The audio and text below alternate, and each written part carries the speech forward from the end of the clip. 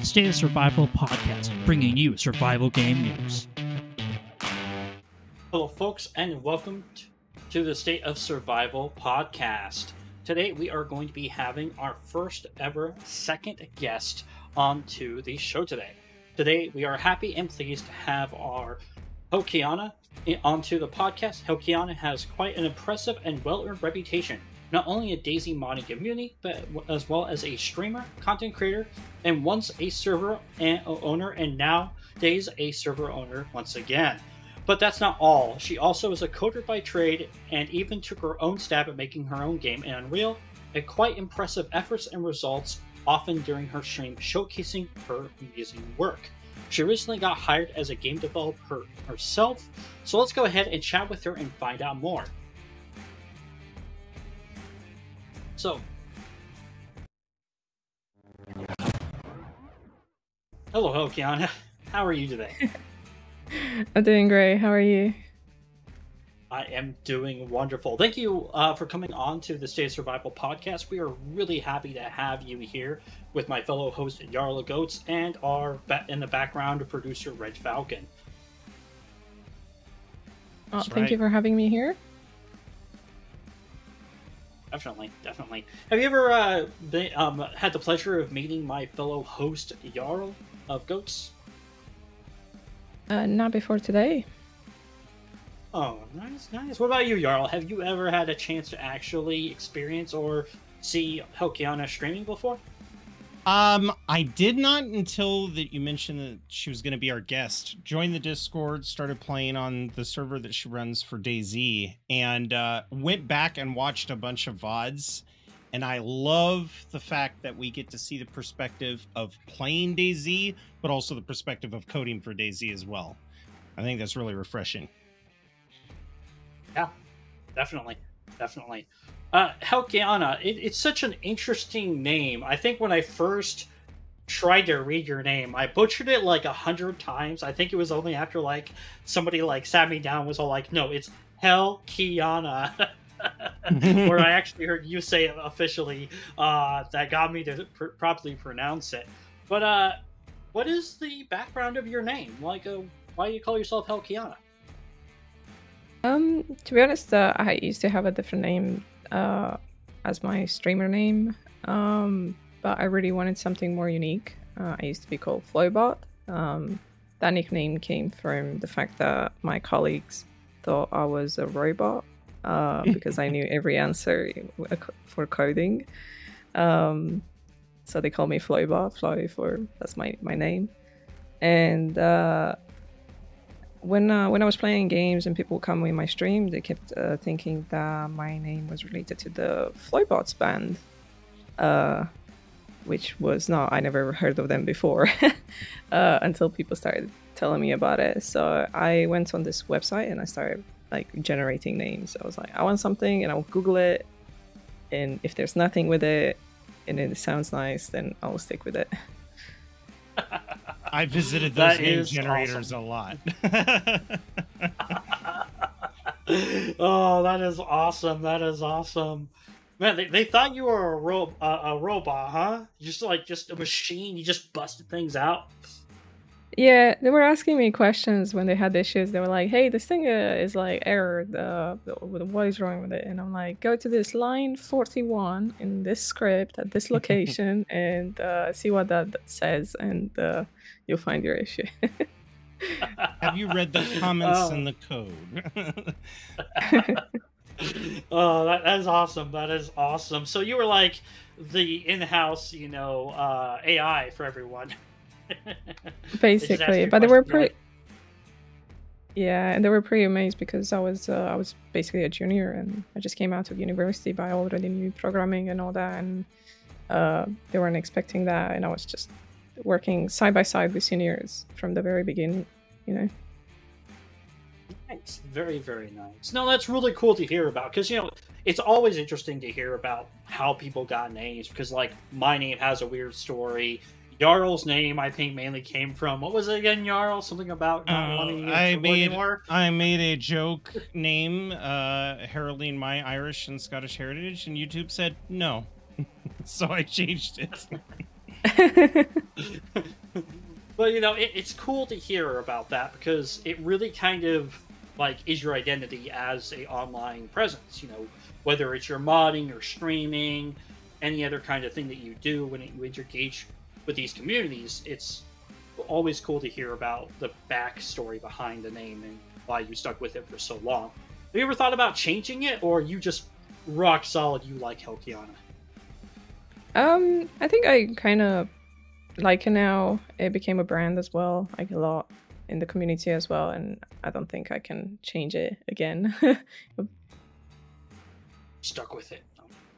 But you know, it's kind of funny finally getting to sit down and talk with you. I, as a fellow modder of DayZ, have actually heard a lot about you over the course of the, gosh, it's almost 4.5 years I've been modding for the DayZ community. And we even had the pleasure of you coming and playing on the new Dawn when that server was up and running with us for a little bit. But like, it's always been kind of like you were the person that some of the modders aspired to be. Not only just recognition, but like, I think there was a rumor going around that BI offered you a job and stuff like that. Again, it was 100% confirmed, but it was just so cool as somebody who was part of the modding community to hear about somebody like you who was not only well recognized because of your mods, but the fact that your mods were recognized because of the good work you put into them. So it's awesome to have you here. Thanks. I think a lot of people do look up to some of the bigger modders, you know, but we're just people. So don't think that we're like these geniuses. We all struggle when we make the mods, and sometimes we spend hours like on this stupid thing that we just didn't see it, and then it's just like, oh, okay, there was this one line that, you know, wasn't supposed to be there. So we all go through the same trials. Yeah. Definitely, yeah. You're not a Flowbot anymore. You're Helkhiana, so you know. Yeah. Well, I think it's awesome. Interesting too, because I don't create mods for games, but I'm really big into modding games. And even when I'm doing Bethesda titles, there's some modders that I won't hear from for a while. I'm like, man, I really like their content and the stability of their mods. Where they at? And it's such a weird parasocial kind of connection to make with your favorite modders, because it's true. You guys are just normal people like everybody else. But the difference is you're pouring your passion and your time and your energy into something for other people to enjoy, even possibly breathe new light into a product. And it's a very selfless thing. It might be a hobby, but a lot of us who don't write mods absolutely respect the work that gets put into it. Yeah, Thank you. definitely. And you know, it's interesting because like, kind of tell us about your story, like kind of like what has gotten you from where you started to where you are right now. I guess I've been a programmer for many years. I've enjoyed coding since very young. But I tried modding initially in Ark Survival Evolved. But when I looked at the blueprints, they were really scary. I made one tiny mod. They were like, it was changing the starting gear when you would spawn in Ark. That's it. That was my first very mod, but it was really shit. It was incompatible with everything, and I ended up like losing the files because of the reset of the computer and all that as well, and you know. But then I started playing DayZ, and I didn't really enjoy PvP. I thought it was a really bad battle royale game. So I was like, I don't know. I feel like I could like this game, but not this way. So I played on some PvE servers. I found out there are some PvE servers, and I fell in love with it.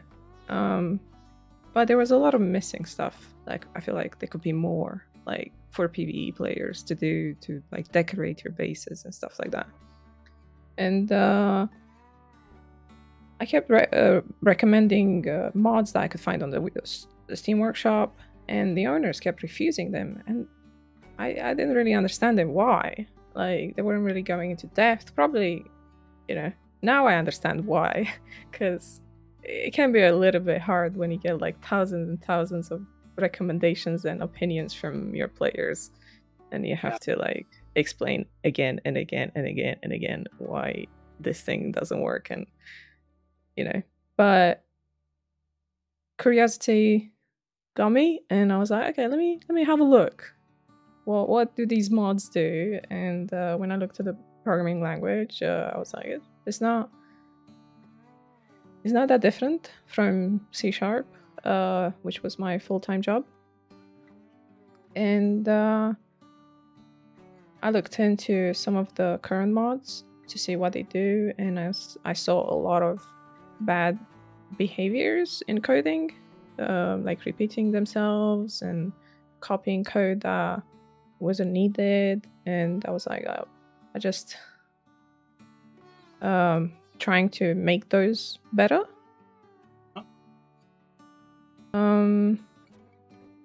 And I think my stuff pack kind of grew quite a bit because of that, because I standardized a lot of things. People, even now, I find like a lot of mods have copied the code, like the Much stuff pack, which I was okay with. I always told people, like it's not like an invention, like I don't want them to just look there and learn why I did it that way. Don't just take the code, just learn why it was made that way, and then you can use it for your own mod. But yeah, as I was making mods, I was really enjoying creating content for people. My job was in finance, and we didn't really have like an end client, so I was coding but didn't really have much feedback of what I was doing. But modding was giving me that kind of, I don't know, outlet satisfaction. Yeah. And I thought about moving into games industry for a while, but I knew it was going to be hard because they might not recognize my experience as something useful for games. Mm-hmm. And also it was going to be hard with the salary because games developers get paid a lot less than developers in finance. Yeah. And our company did a restructure, and I got let go into like from this. I had the choice to like reapply and stuff, but they were gonna pay me some big bucks to leave, and I was like, why not? I will take the money. And I thought, maybe this is the sign. Maybe this is the time to start looking at games. I had 3 months to find a new job. I said, I'll give it 2 months to find a games job. If not, then I will go back to finance and look there, I was very confident I will find in finance, but like in games was a bit different. Gamble. Yeah. Nice. And I did apply to Bohemia as well as a scripter, but they gave me a junior salary, and I wasn't gonna accept that. Okay. Because they also wanted me to relocate to Prague. The Czech Republic. Yeah. Yeah. And while the salaries would have been okay for someone early in their 20s, just out of uni, it wasn't going to be okay for me anymore. I am also supporting my parents with money, and when I calculated how much it would be, I wouldn't have money for food. Okay. So it was kind of sad because like it was a dream to work on DayZ and like help make new survival features, but I got hired by a company in UK with an okay salary, like not the best, but like still way better than what I was offered on DayZ. And it was what they call a co-dev company. So they take projects from other studios and they help them finish them, like, and do certain features, or maybe like certain projects are just like ports to consoles because they don't have the time to do it themselves. And actually, just recently, I got a new job in August, but this one is at an indie studio. They're making their own game, which is not announced, so I can't really talk about it, unfortunately. No worries. Well, I'm really glad to hear all of that. That sounds like such an interesting journey. Right out of college or uni, going into financial, doing C# coding and that kind of stuff, and then trying to improve a game that you were loving playing, and suggesting mods to, even looking at how to make mods yourself because you were so curious. Then all the way till now, going into another game dev position, since you already had one before, as a indie game dev alongside them. And it's kind of interesting. It's a hush-hush situation. But I'm also not very well versed in that industry. So for me, it's all like, ooh, what you're working on. Yeah. But no, it's really cool. And it's nice that you kind of talked about that you were offered a job by BI and DayZ. I will actually, I talked a little bit about how it's really awesome to talk to you, because just to tell you folks who are watching this, Helkhiana is one of the few original modders who actually made quality or good mod packs. A lot of mods back in the day were just retextures and very, very shoddy work back then.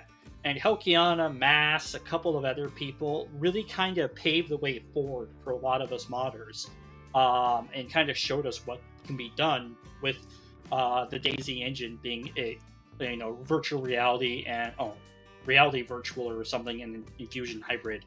But it's cool to hear about all this, Helkhiana, because you're still here. You're still modding for DayZ.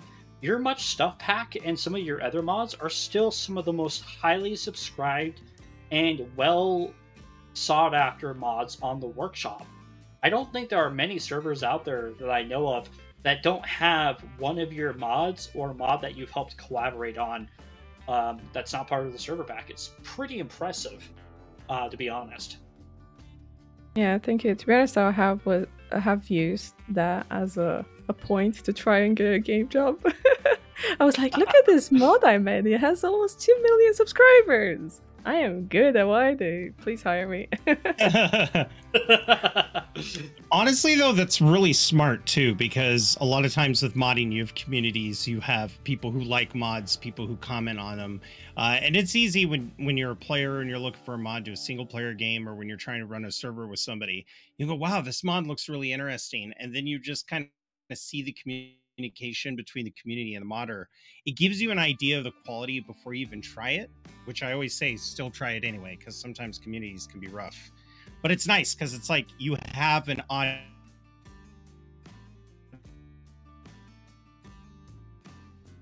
that are saying this is great. Oh yeah. To be honest, that's kind of one of the reasons why I kind of got into my modding as well, is because I kind of wanted to do this more as a profession. So, total respect to you, Helkhiana, doing that and being able to use it as part of your portfolio or stuff to present to the game industries, and you actually possibly helping you get a job, whether how small it was. It's still cool to hear about. However, you have worn many hats, from being a person who was once a player, to a server owner, to a content creator, doing your own streams, making your own mods, to even game development of your own in the Unreal Engine. What is, out of all of those hats, which one would you like to talk about right now? Would you like to talk about your streaming, your modding a little bit more, or would you like to talk about a little bit about your game dev? I think talking a little bit about the game dev, haven't really gone too much into that so far. Yeah, if that's definitely. Okay. Yep. No, I'm okay with that. I love that. You just wear so many hats. I just wanted to make sure we're going in the right direction. So I asked a couple of questions about, what made you start wanting to start to making your own game. Was it kind of like what you're saying with the whole DayZ kind of workshop stuff? You were able to present it to people, or are there other inspirations behind it? To be honest, I do have a big dream. I have a dream to make a better DayZ, basically. But DayZ killer? Yes, the DayZ killer.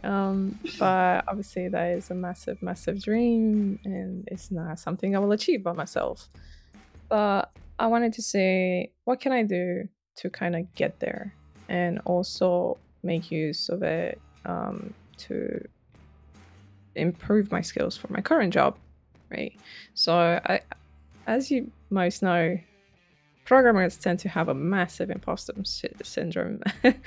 So even though I'm like confident in my skills, I always doubt it if I am performing like as I should.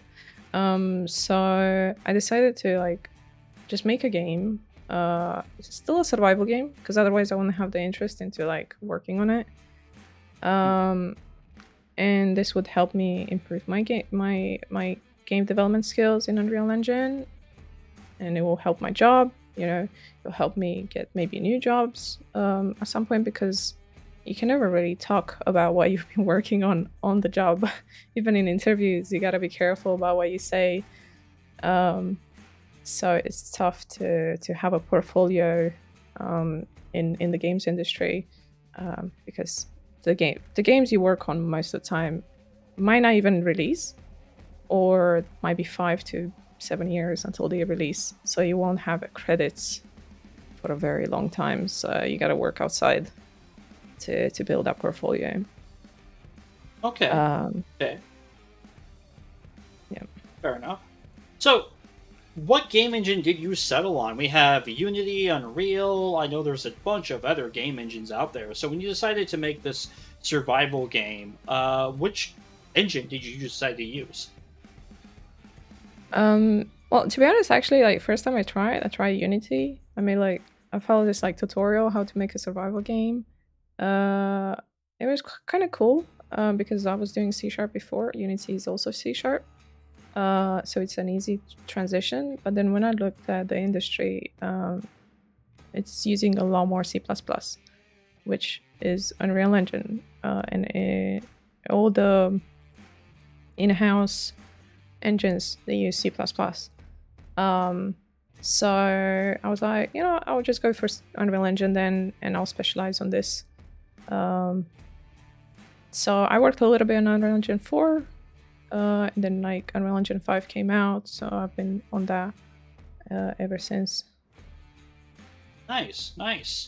So, what kind of survival game did you choose to make in Unreal? Like, what kind of were you going for? Were you going for like a, like a island survival, kind of like DayZ? I know you said you wanted to make a, better DayZ, but there can be plenty of environments DayZ would thrive in. What kind of one did you decide to go with? So it is a single player story driven game. It is set in like British Columbia, in the mountains. I really love that environment with the mountains and the forest and like big lakes and rivers, and the nature. I love nature. And I was thinking of making a prologue. So it will be a short story about 5 hours, or like if you do the main story. But I wanted to make it so after you finish the story, you can like keep going around and like loot more, fight some more enemies. Things will respawn, kind of like how DayZ works. I do like that. And, it was very generous of you. You were able to provide us quite a few awesome images of your work in the Unreal Engine. I think right now we have one of your biome images, things up. Can you tell us about, like, the biomes and stuff that you created in the Unreal Engine and how, like, kind of you felt about that? Yeah, so there was a lot of research that I had to do on like what kind of trees live, on what side and stuff. And like I was going with Google camera, trying to find different references and stuff because I don't know what kind of trees grow where, and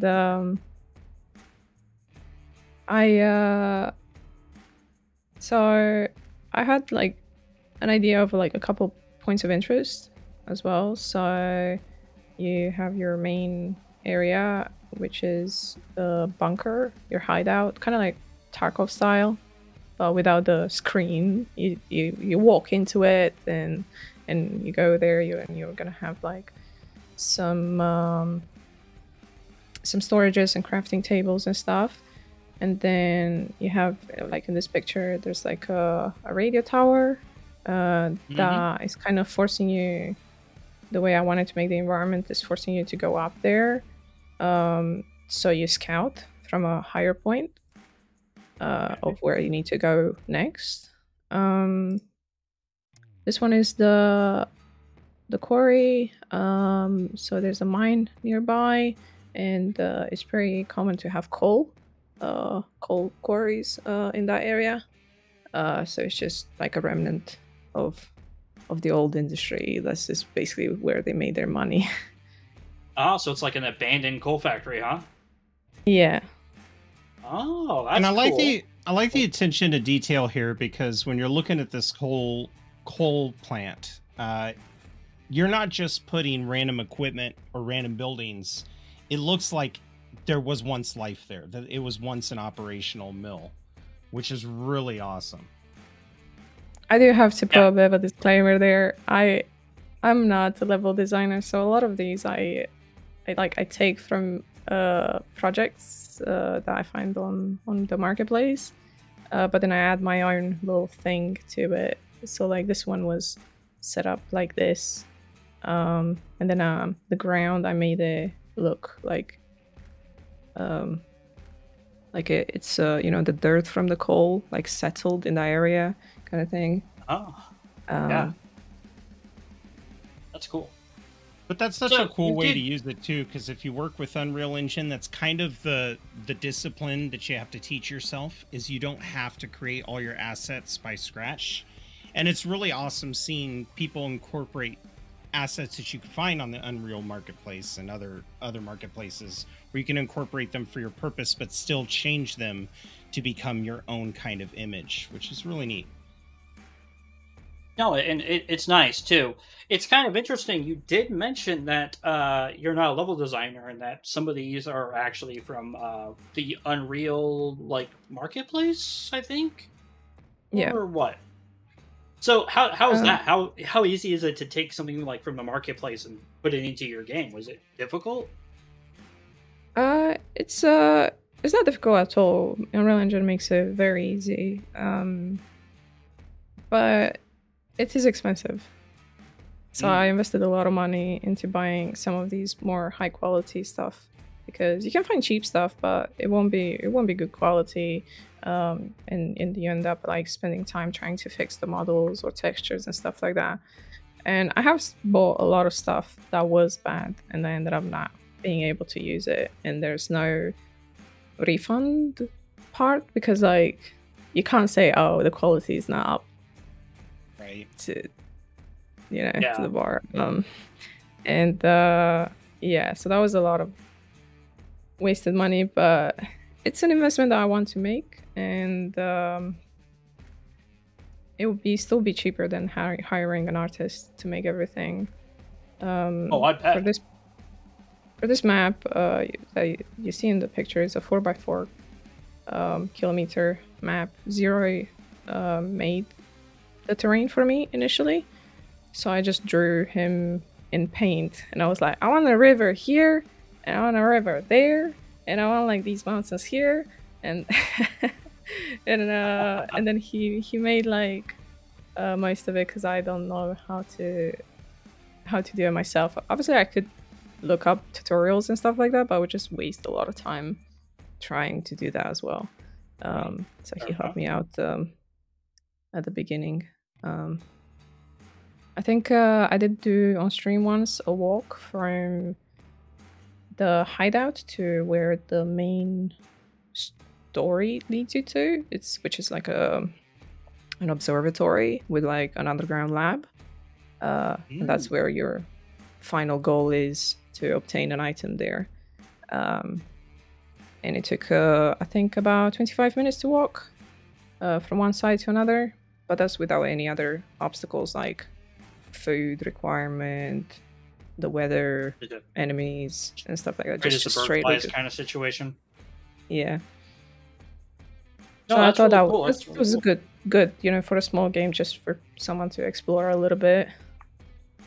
Nice. Now, you did mention someone there, Zero. Who's Zero? Zero. He's another modder.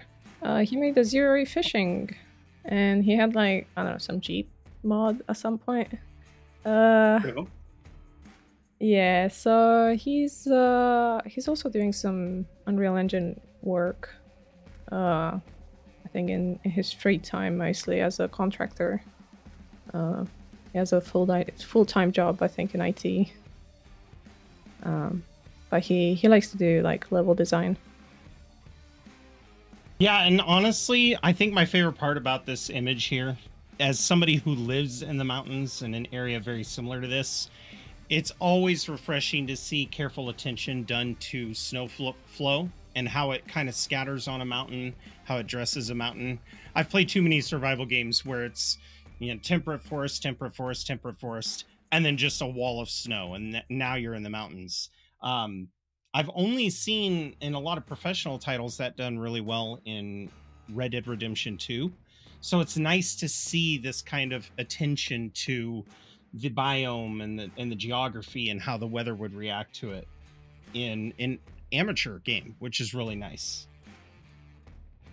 No, that's really nice too. And go ahead. Well, that's one thing like I really wanted to work on is on altitude. So it's changing the weather depending on the altitude and the warmth as well. Like, well, I guess colder. It gets colder as you go up on the mountain where it's snow by default. Nice. But it's gonna be a while until I get that working. Oh, we got Yeah, Lieutenant General Zombie says, "Damn dump been playing VR DayZ with a haptic suit on. That's one hell of a shiner." Yeah, Dump, what happened, buddy? So folks, it's not a shiner, although it would be fun to play it off as. I got kind of ambitious, and I'm like, you know what? It's October, and we're only going to be doing 2 podcasts in October, so why not dress up for Halloween kind of October stuff? So I epically failed, by the way. I was supposed to look like a half decomposing corpse, but I look like either somebody gave me a shiner or I am a very badly painted on clown face. So, well, I think since everybody thinks you're injured, you definitely nailed it. That's awesome. That's awesome. Moving back to away from my botched off makeup, don't look at me. Let's go ahead and look at some of the other photos that you provided us about your game, because you didn't just make a pretty landscape, you actually went further in depth with this too. Yeah, so I worked on a couple mechanics, obviously the whole like health and water and food system. They were pretty basic. You know, they drain over time, and then you can eat something and it just gives you some food. I didn't go any further so far because I like to work in iterations. So I implement a basic one and then go over and make a bit more complicated later on, because it's very easy to get stuck in the complexity and the design of such features, like trying to, I don't know, get food poisoning and stuff like that, and like all of these things, and it's just like, oh, how do I connect them all? How do I make it all, you know? So one of the mechanics that I wanted to have is to make a purpose of the hideout base, and you can construct like different benches. So you go and find items in the outside world, and then you bring them back to your base, and then you can construct like a weapon tuning bench, for example, or something similar, where you could do some more special stuff. This was just an example of the UI, how it will show, the requirements, time, and if there is like a cost of currency, and then just press construct, and then you would have to wait for it to finish constructing. I gotta hand it to you. My favorite thing about this too is the ghost, the construction ghost. A lot of times when games do it, it's too bright, hard to see where it lines up. And I love how it shows all the detail of the workbench, but still makes it to where you can see how you're lining it up and still see the ghost really well. I think that's some of the best ghosting I've seen. And I was even impressed with Medieval Dynasty's construction ghosting. It's really, really good. Yeah, my eyes struggle with a lot of bright stuff because I spend like, I don't know, 16 hours a day in front of the computer. Mm-hmm. So I always try to like make things like less bright in the game. Which is nice. If anybody has an HDR monitor, they know that pain, especially since, this is a bunker, so it's relatively dark down there. And then to have something really bright in front of you, it's like, oh my goodness. Yeah, exactly. Man, I absolutely love the clutter. Oh, go ahead. Looks like we got a message from Lieutenant Jen Zombie. Has anyone asked what Helkhiana uses to mod, like the Steam Workshop editor, or the standalone editor, or the full-on Blender? Well, what do you use? This is a tough question. This is, I guess, neither of those and all of those at the same time. So I do use Blender sometimes. I'm not an artist, but I do have to modify some models sometimes to make them fit for DayZ, to be lower poly, or just like sometimes remove bits from models because I feel like they're not needed anymore. And I have tried to make my own models as well and use Substance Painter to make the textures as well. Didn't come the best, but like it was a try. I use Visual Studio Code to do the coding. There's basically no help there from the IDE. That's why we call these like IDE. And it's a lot of searching in the code. Just search in the vanilla code. See how they do it. Find examples. Sometimes I even have a lot of other mods unpacked when I have to like modify their stuff, which I do a lot for Willowglade. And I use PBO Project to pack. It is the better version than Atom Builder. Even though I hate a lot of stuff about PBO Project, it's also still better than Atom Builder, so there's no choice there. And disagree. I'm just kidding.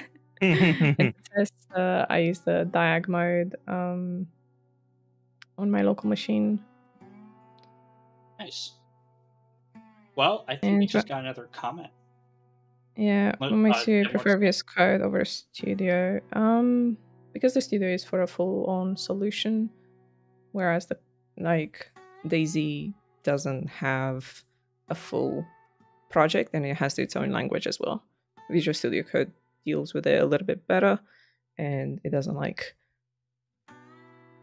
throw me errors. I do have squiggly lines all over the place telling me this is not correct syntax, and I'm like, I know, because they have their own stupid language for some reason. Oh man, that is awesome. But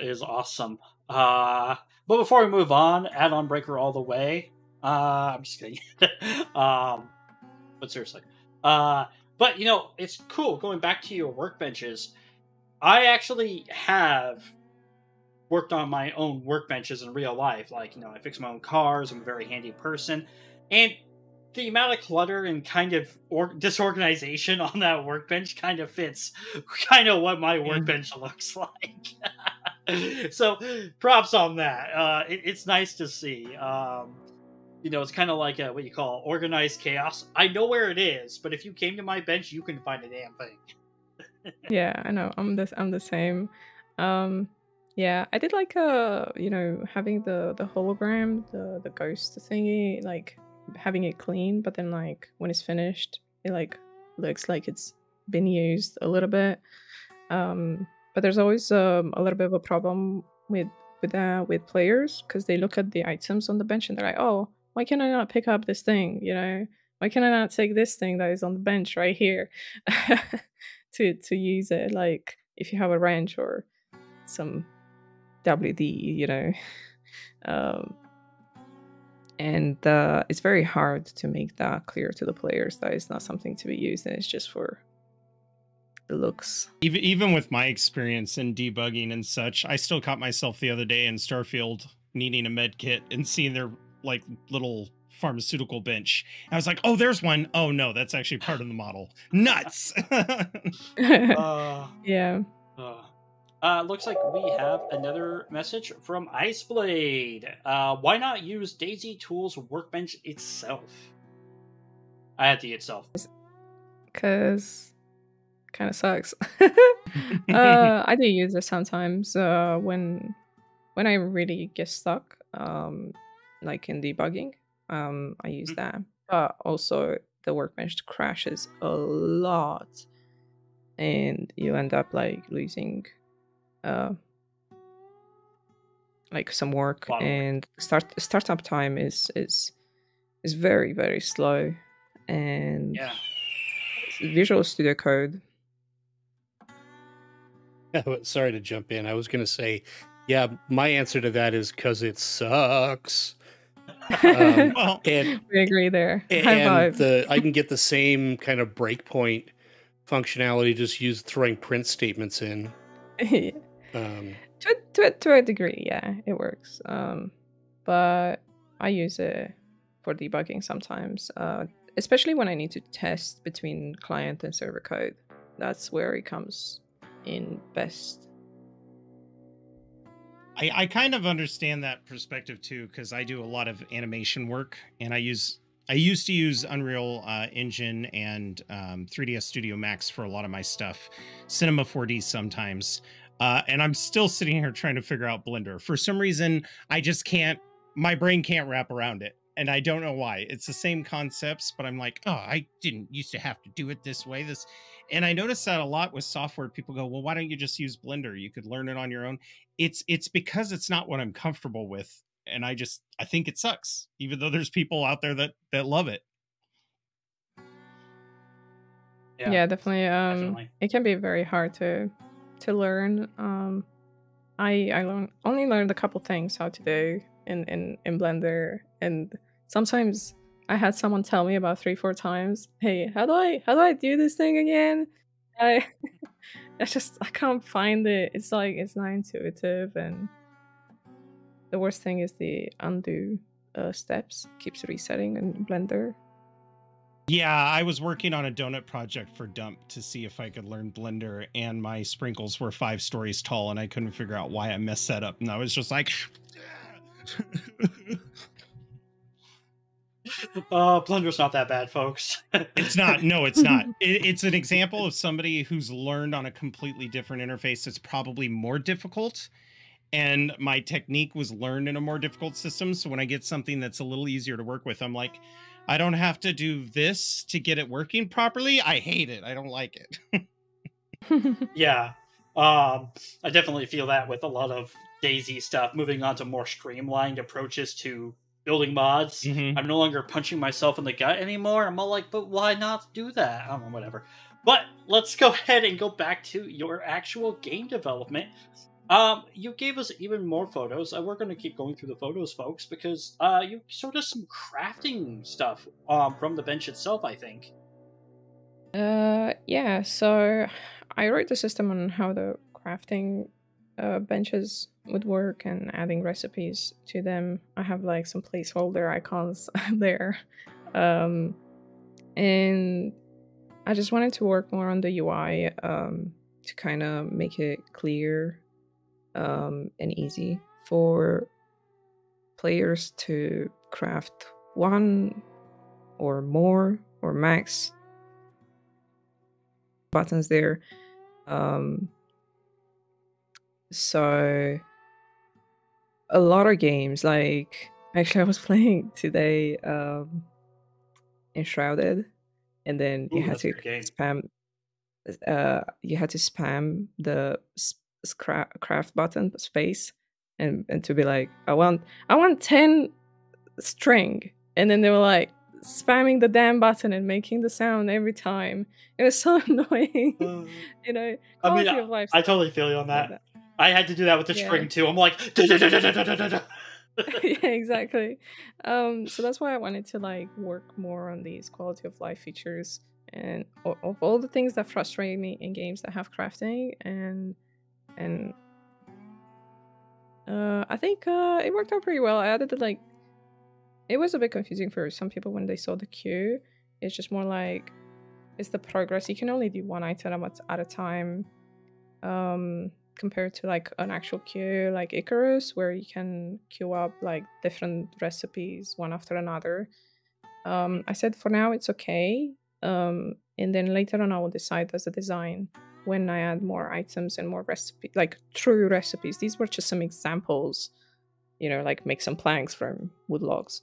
I didn't really have the real scenarios to be able to say, yes, we want to be able to like let a player just queue them up and they can go on and do other stuff, or they should be waiting on this bit more.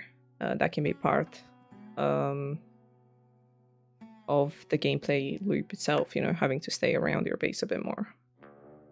So that's a decision later on. I like that. I like quality of life situations where it's not necessarily automating. You still have to gather the resources. You still have to do all that, but it's still interesting enough.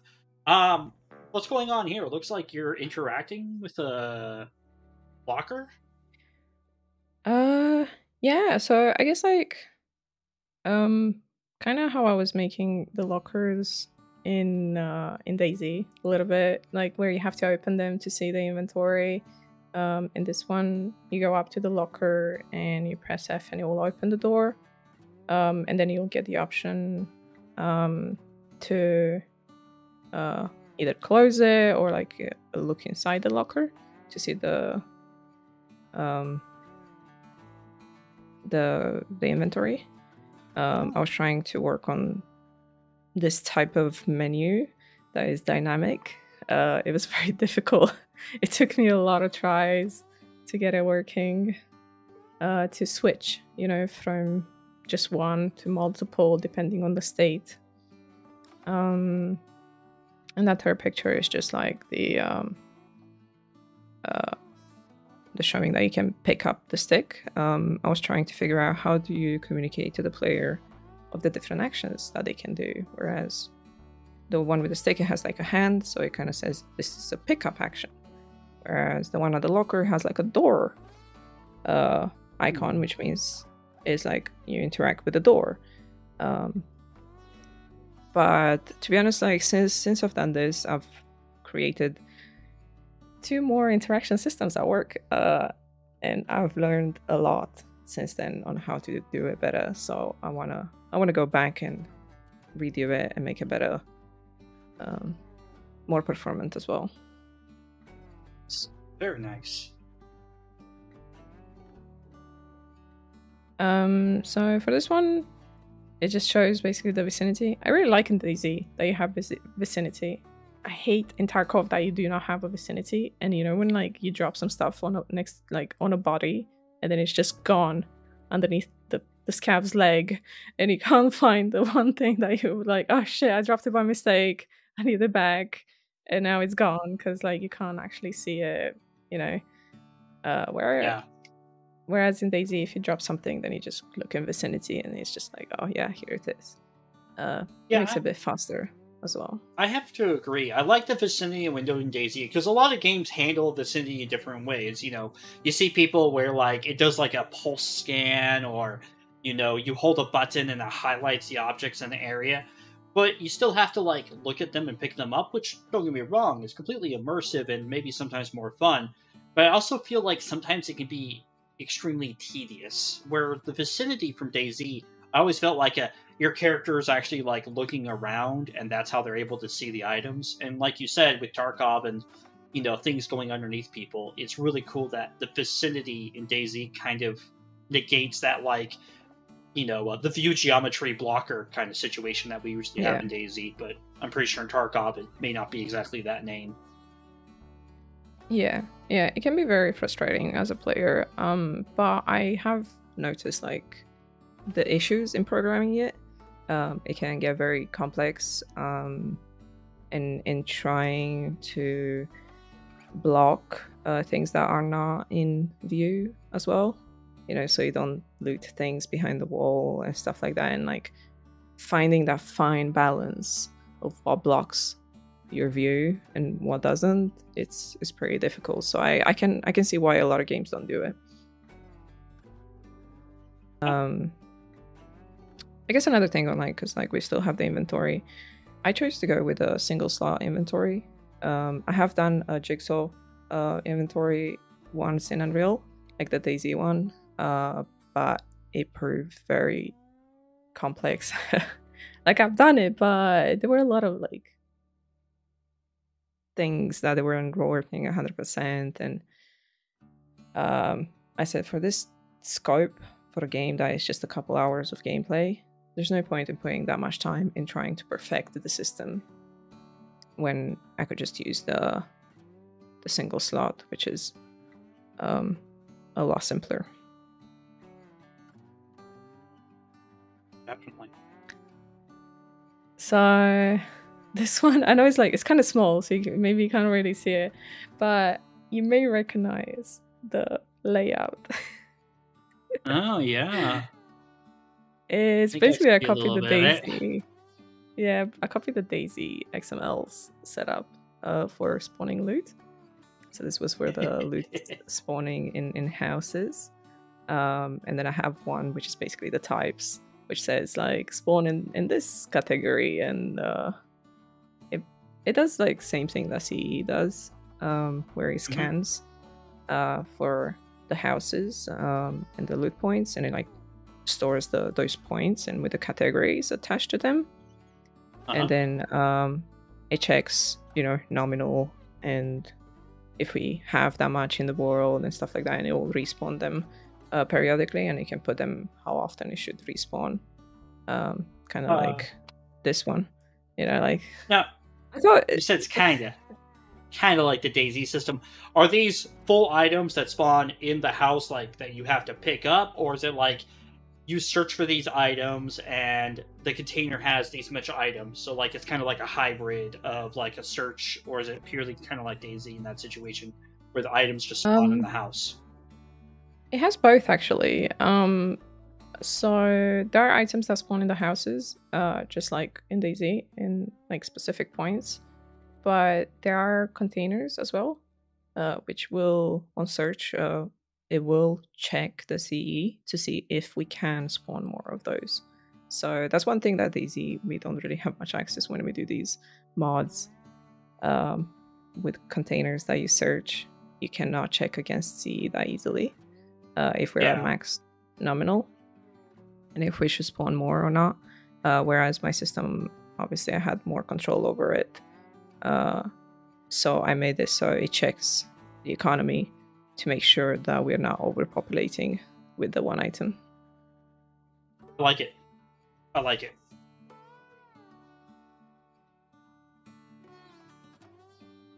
Yeah, mate, Jarl, that's pretty cool, right? Like that the container spawn RNG checks the loot economy that already exists to give you the items, so like it just doesn't destroy the loot economy based off searchables. Yeah, I do like that a lot, especially if you have certain weapons or armors that you want to be more rare than others, or even medicines. It can really help the fact that it checks the library and make sure that there's not too many of them. So what do we have here, Helkhiana? Looks like some sort of mission log? Yeah, so I implemented a mission system. I feel like a lot of games, like survival games, don't have anything. They're like, go and survive. And then you're like, so what am I supposed to do? Like, okay, I go punch a tree, but what now? You know? So I think having like a main story that kind of guides the player through the environment a little bit, and also like it rewards the player with certain items, it can really balance things up. And I made this so you can have the main quest, you know, when you start the game first time, that's your main one. You follow the story, but then you have like side stuff that you get from your hideout. Those are just some examples. Like I typed up some like examples to have something to display in the UI. And I wanted to have daily ones as well. So in-game days, they would reset. So there'll be like quicker stuff. Maybe they'll be like, oh, find me some wood, you know?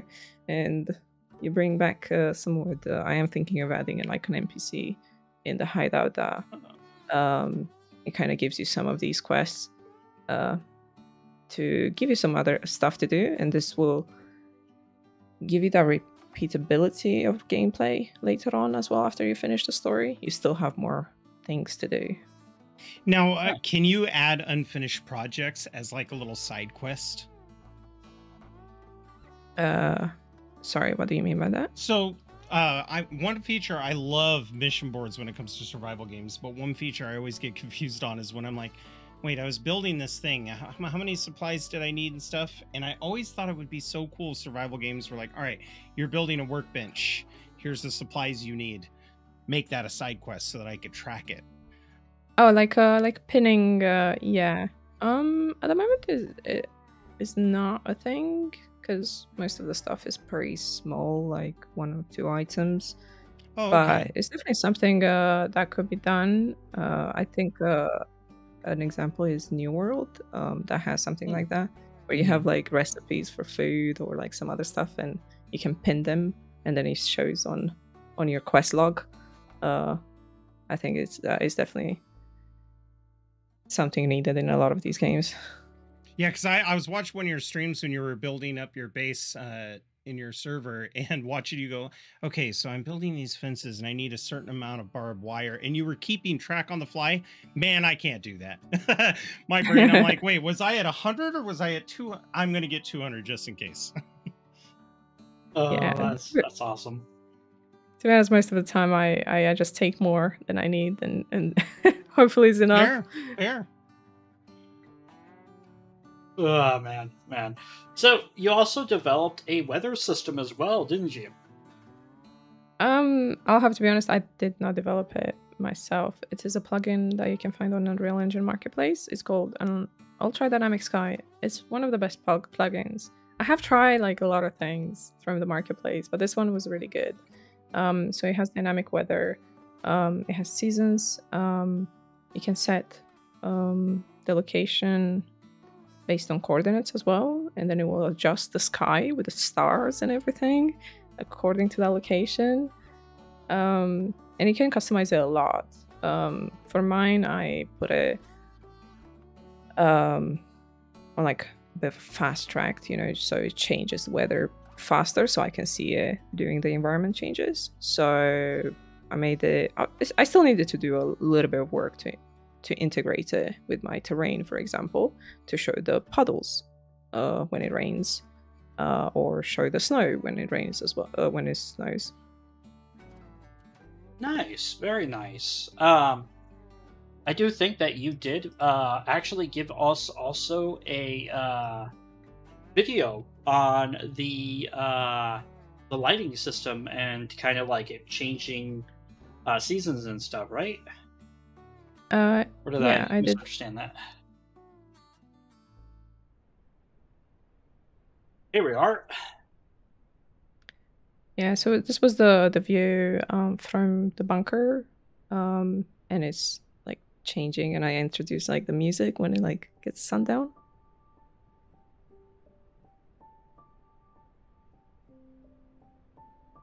So I just wanted some music kind of was like, oh, it's good night time, you know.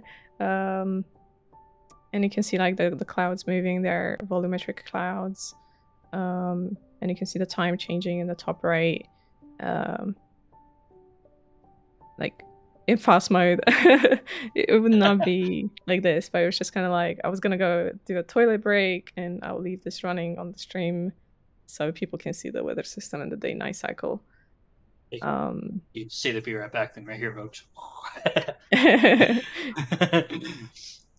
No, this is cool. I mean, you can actually see the clouds moving. I can see the lights as well as I can see it from my view right now, kind of going across like the river there, starting to come into view a little bit better. The mountaintops are starting to do it. It looks like a nice looking game. And this is the observatory bunker that you're standing on? It's the hideout bunker. The observatory is supposed to be on the opposite mountain that I'm looking at. So the idea is when you come out of your bunker, you can see your goal. And you know, like that's where I need to go. But then like finding your way there is gonna be a bit harder. Nice. And Red, go ahead and do me a favor and pause it when it fully lights up the entire valley down there, just so people can see just how gorgeous of an attempt this was, and actual game she's developing right now looks. That is really nice looking, right, Jarl? Like, I like that. I think my favorite part about it, one of the things I was looking at during the night cycle, was it was quite cloudy, but there were breaks in the night sky. You could see the stars above, but I was looking at the reflection of the river. And I love how the river reflects the clouds. That's one of the, whenever you're living in the mountains and you look down at a pond, they're almost like little mirrors. And I feel like a lot of games kind of lose that when you're looking at a distance and you can still see the depth of it.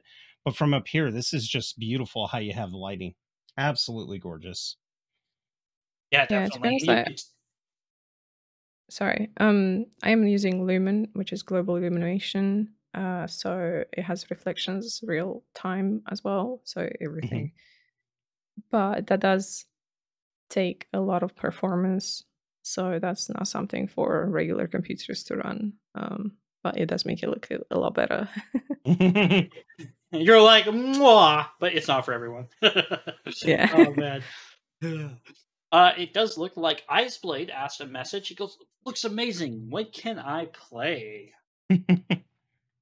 Oh, God. Whenever it's ready.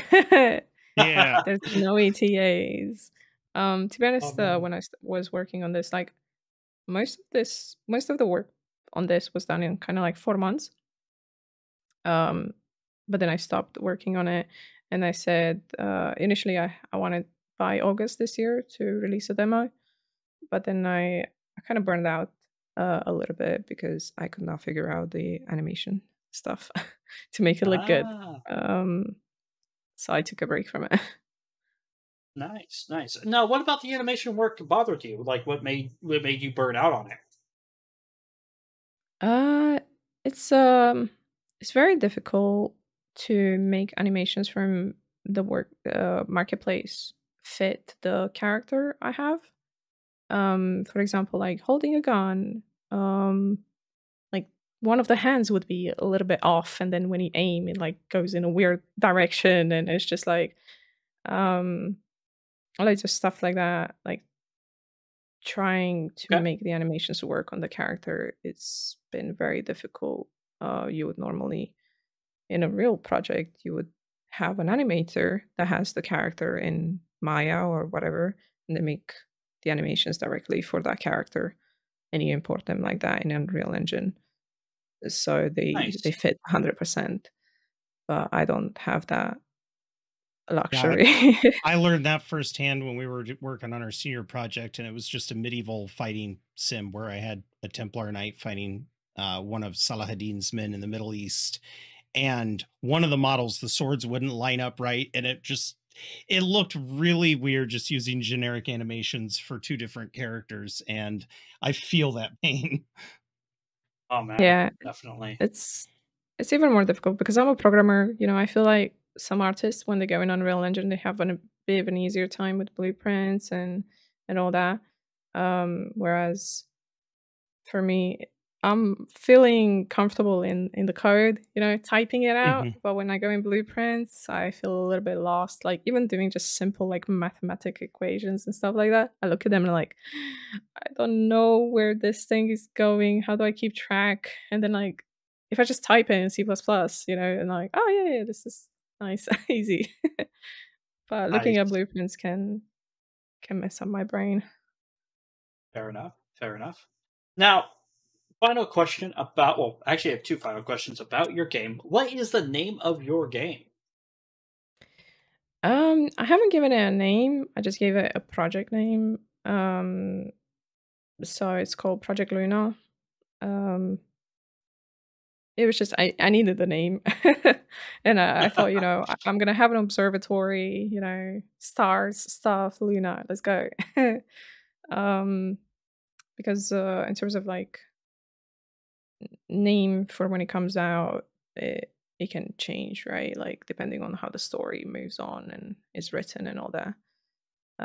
So for now, it's just like mostly in old studios, the games have like an internal name, like a project name. Yeah, So I just give it I get a it. project name, and then we'll figure out the name later. Nice. I like all of this. It's really cool. One of the things that I actually enjoyed about this entire process was I actually got to see you on stream work on this game a little bit. I know maybe I didn't get to see all of it, but are there possibly going to be more streams in the future of you actually tackling this when maybe the burnout stuff kind of fades and you want to go at it again? Yeah, I think so. When I had my holiday for Christmas last year for 2 weeks, I did some day streams where I did more Unreal Engine streams. And I'm thinking this year as well, when I'm gonna have my Christmas holiday, I'll do the same, and I'll try to do some more Unreal Engine work on stream. Nice, very, very nice. Now, it's really cool hearing about your Unreal experiences, you developing these games and everything else. But you have come back to DayZ and have come back with a veracity in its ambition and excitement for it, and you've launched your own server, Willowglade, right?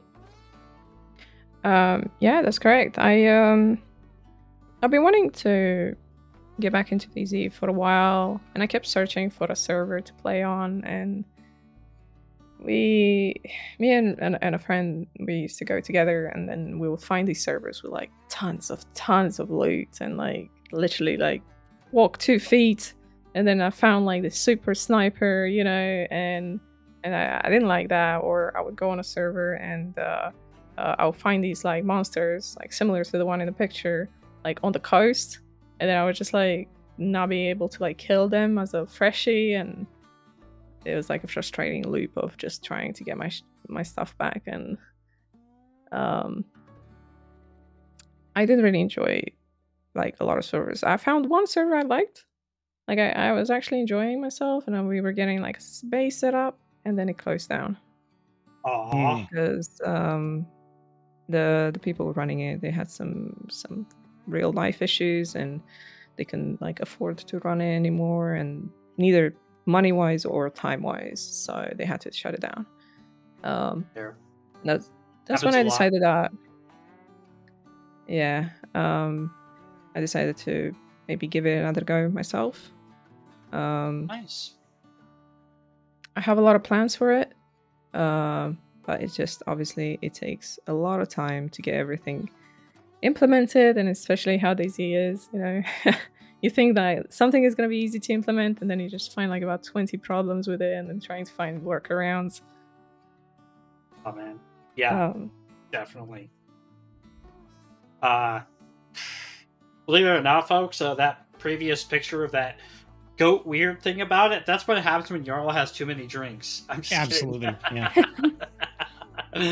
That's a whiskey, a rum, and unfortunately a gin and tonic. And I hate gin, and that's just what it does to me.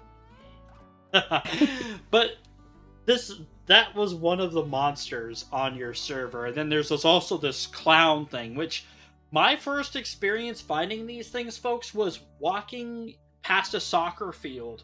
And I turned and I'm all like, oh, that looks cool. And I kept panning. It was almost like a horror film. As I'm seeing this clown walking around, and I see 6 more of them just spread out on the soccer field, and I'm all like, well, I'm not watching that game. And I scurried off. But your server, me, Jarl, Red have played on it quite a bit, and it is fun for a PvE server. I really enjoy the survival mechanics. I think, Jarl, you agree with me, right? The survival mechanics are fun. It's fun. I think DayZ is one of those games that gives you the unique perspective of surviving off the land, like primitive survival, making your drill and stick kits, going out and trying to scavenge food, having to grab rocks and starting from the bottom and working your way up. But I've played too many PvE servers where either you can just go buy whatever you want for the cheap at the trader, or every building you go into has 9 cans of food. And there's just no challenge to it whatsoever. And your server really gave me a run for my money, which I love. I absolutely love it. Yeah, it's definitely fun. Like, me and Red have been fighting tooth and nail to save up enough money to buy a vehicle, because on your server, as far as I know, vehicles don't spawn. So you have to, like, actually save up enough money to buy them. And it has been tough to do, I will have to say, to save up enough money, because we're still not there yet. But I have never hated trying to earn enough money to do it. It's always been, oh, we're only like, 10,000 more to go. And then, an update happened and we had to save up more money. But, it's been fun. Like, I made one of those clown things you folks see on that picture there. It looked like a porcupine with the crossbow bolts. That's how hard one of those things are to take down. It had like 6 crossbow bolts in its head, and it's just all like running after me. I thought I had Pinhead running after me. It was crazy. I mean, even the basic infected will give you a run for your money. If you go in there thinking it's just a normal DayZ, I've never fired any gun off because I was swarmed by basic infected. But the other day when I was playing with Dimension, I just pulled out little submachine gun I had, and I was like, no, go run, save yourself. And I've never had to do that before, and I love it. Oh, man. Yeah, it is tough to balance sometimes, these things, between veterans and casual people. So I assume, like, you guys, you play, but you don't play like 12 hours a day, and it's been really difficult. Like, the people that play that much, they got like stuff like immediately, they got the vehicles very fast, which really changes the gameplay. So the reason I went for the vehicles only at trader is because of performance reasons. I didn't want vehicles on the map spawning, because I've had issues with them in the past where they would spawn in a building or in a river, or, like in the weirdest places ever, because the DayZ spawn system is crap, and it was not making it any better for the players. So like this, I feel like it kind of sets like a mission goal, that we need to earn money to get a car. And it's clear that that's what you have to do, because I know a lot of people struggle with, like, okay, I survive, but what is the goal? So like this, you have a goal, get a car, but getting a car, after that, it becomes too easy, I think. So I recently implemented a change where radiators and batteries and your wheels take damage over time as you use them. Also, whenever you start the engine, your spark plug takes damage. Because I had to disable the impact damage, which I wasn't a fan of, but it was, again, one of those DayZ things where a lot of people would lag out when loading in bases or like the trader, and they would just spawn out and crash into the rock or a pole, and it's not their fault, and I don't want to punish the players for that. Whereas adding damage to the parts, it would add more maintenance but there still needs to be a bit more adjustments here or there, like in terms of damage. Because I've seen some people were saying like, I used like 9 spark plugs in like a couple days, please. Oh, maybe that's why I found 9 rune spark plugs in a trash stand. Yes. I do appreciate the removal of the impact damage though, because I don't know how many. The old joke of DayZ is when you're driving your car and you hit a styrofoam cup or a garbage bag, and it's just like, and everybody's dead. Yeah. Car's toast. Oh man. Yeah, exactly. It's still unstable to make use of that. I wish it wasn't like it would be so nice. When they made the changes to vehicles, I was like, oh, maybe finally we get like proper cars, you know? Like no. No. I mean, to be fair to the DayZ devs, they did improve it. It's just not there yet. Yes. Yeah, I mean, I even watched one of your streams when you had the new damage systems that you put in. You were like, you started to drive on a dirt road, and you're all like, I think my tire was ruined. And she like, I think you went through like 2 tires, and you're just all like, okay, I think I need to turn it down. It looks like it's a multiplying instead of just adding. Yeah, the problem was I was trying to stop people from driving off-road through the middle of the field, because turning off the damage encouraged the people of just driving like straight through forests and everything, and it doesn't matter because, like, you know, if they bump into something they don't take damage, right? Whereas before they were afraid that they would just find a random rock they want to see and that would damage their car. But now without damage they don't have that fear anymore. So I was like, how can I punish the players for going off-road more? So I thought I would just check if the terrain is diggable. That would mean it's grass, right? But that also counted the country roads, you know, the dirt roads. Oh. Yeah, unfortunately it counted those as well, and it was giving damage all the time. So I turned that off. But I didn't really tell anyone, so one of the players was like, so for the last couple of days I kept driving under 20 kilometers an hour just because I was afraid of like taking wheel damage. And I was like, good. Bless their soul. I love it. I love that system though, because I'm a big role player when I join these PvE servers, and I love the idea that I don't even have to, I don't like buying cars because I think that pretty much just ruins the experience. But I can totally buy spark plugs and spare tires and keep them in my inventory and play like a mechanic, like, hey, you need your car fixed, bring it on in, I got some spark plugs for you, and just kind of rope people in to go other places than just the trader. Well, yeah, definitely. I think as a trader you may be able to buy them, but other people have to sell them for those car parts. So I didn't want to be like, oh, just buy them at the trader. You got to find them more. Yeah. So that's one thing I really want to end up where it's more player to player, but there is no trader system that does that, with also being able to like, okay, the vehicles are kind of like admin only because it's a performance thing, you know. But like other items, I want players to player trading. Trader Plus has a lot of good features, but also it's extremely complex and not everything works as it's supposed to. Very, very true. Do you have anything you want to say to the community or anything else as we are reaching the time we need to start to wrap up? This went by fast. I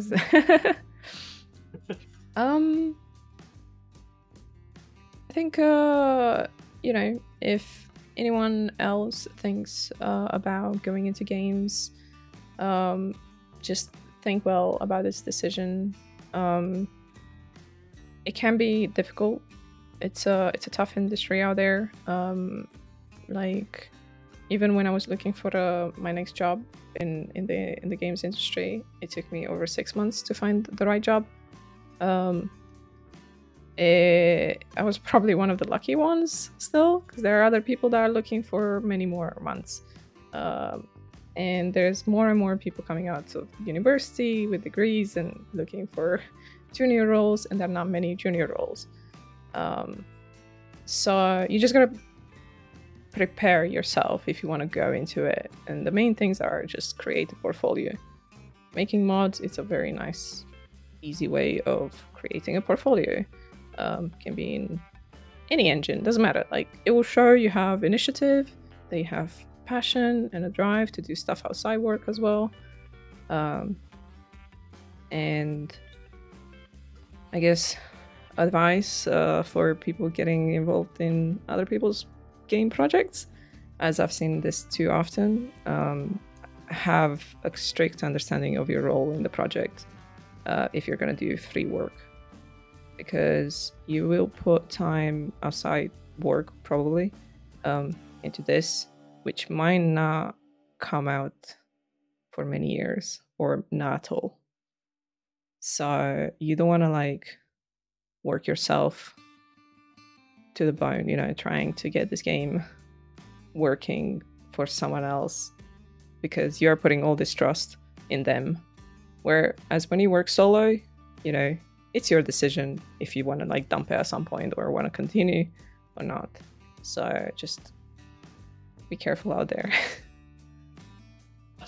That's good. I'm glad to hear about that, because folks, Helkhiana isn't just somebody who talks the talk. She has walked the walk, and she has done it. She has gone from doing what she did as a financial person to doing modding to streaming to making her own game, and now she actually is a game dev. So heed her words that she just said well, and this has been wonderful. I've had so much fun. I wish we had more time to talk with you, Helkhiana. Hopefully, maybe one day we'll have you back on. You can tell us more about what you've done with your professional career and even Project Illuma, and even maybe some more of your DayZ modding or other modding ventures. Because I think you just became an ambassador for ARK. But folks, you should keep an eye on her. Don't stray away from her. Her link details are below. There's her Discord, her Twitter, her Twitch. Make sure you follow her, and if you like DayZ modding, check out our Steam Workshop. It's right in the description just down below. Remember, folks, the State of Survival podcast could not be an amazing podcast without Jarl of Goats here, Red Falcon, and our other people that help us in the background, like I mentioned. Please make sure you subscribe to them and shout them out. Helkhiana, thank you very much for being here. I am so happy you came on today. Thank you very much for inviting me. It was nice. Absolutely. And ta-ta for now, folks. Bye. Bye-bye.